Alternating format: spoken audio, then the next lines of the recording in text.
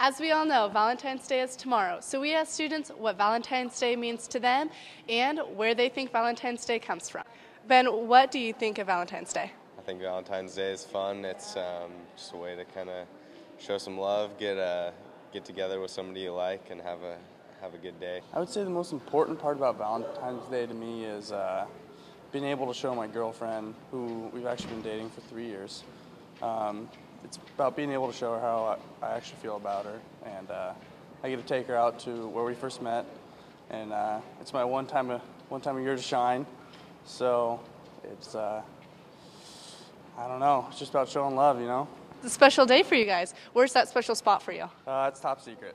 You don't want to tell us? Can't tell you guys. Good time for couples to spend time together, and a good time for people that aren't in a relationship to be sad and lonely. So Which one are you doing this year? probably going to be sad and lonely. This year I have a friend who is taking me and his girlfriend out on a bro date, and we're all going to go out to dinner and watch a cheesy Valentine's Day movie. So it sounds like you have a significant other. What are you doing this year? We're not really sure. I think we're just gonna go out to dinner or something, get some roses and stuff like that, and yeah.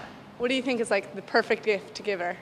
Ooh, that's tough. I think it's something that's sweet, and just like tell them how much you appreciate them, whether it's like through writing or a card or something like that, or flowers or whatever.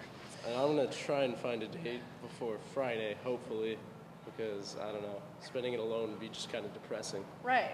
Well, where are you going to look?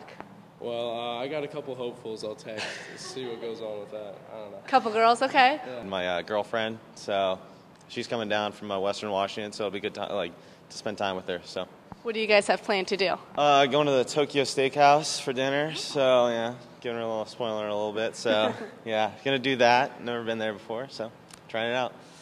Do you know where Valentine's Day comes from? I'm gonna say no on that one. Take a guess.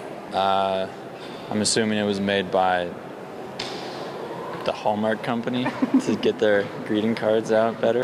Saint Valentine? I don't know. What do you think like he did? Take a wild guess if you don't know. I'm guessing, I think he was the guy who sent, maybe it was St. Patrick. I think he was the guy that sent letters from jail, and they're like love letters. I think so. It has to do with the little angel Cupid. Pretty sure he was like the angel of love or something, shooting his arrow in people's butts, and I don't know, doing something like that. Maybe like some really rich guy like bought his wife like a car or like back in the day, and then it started from there. I believe it is from Saint Valentine back in Rome, and if I remember correctly, he married soldiers that couldn't be married, and then he was imprisoned for it. Good, that's the best guess yet.